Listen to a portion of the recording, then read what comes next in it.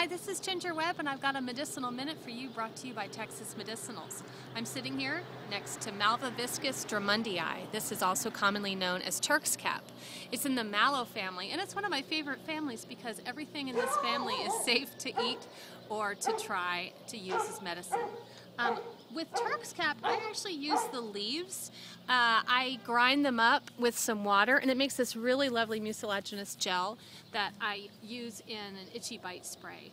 Because that mucilage is kind of like with okra, which is in the same family, and you can put it on your skin and it will help soothe an inflammation like from an ant bite or something like that. You could also make a tea from those leaves and drink it for sore throats or for stomach ulcers, all sorts of things. And then on top of it, the flowers are edible as well as these little fruits. Now sometimes the fruits taste good and sometimes they don't, but we'll give it a try.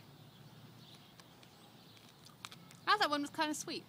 This is Ginger Webb, and this has been a Medicinal Minute brought to you by Texas Medicinals.